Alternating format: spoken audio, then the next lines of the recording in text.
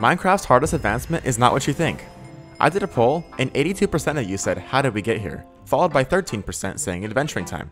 But there's actually an advancement that's much harder than any of those, and it would take you longer than completing every advancement in the current versions of the game. In April 2020, Mojang released an update titled Snapshot 20W14 Infinite. This was the April Fool's update. In that update, you could toss infinite books into nether portals and have them take you to strange and unique dimensions. However, Mojang also added an advancement for that update titled Almost There. To get this advancement, you have to go through a nether portal 1 billion times. To put that into perspective, I timed how long it would take me to go through a portal 10 times, which was 55 seconds. So on average, it took me 5.5 seconds to go through one portal. Multiplying that by a billion is 5.5 billion seconds, which is 174.4 years. Kind of insane, right?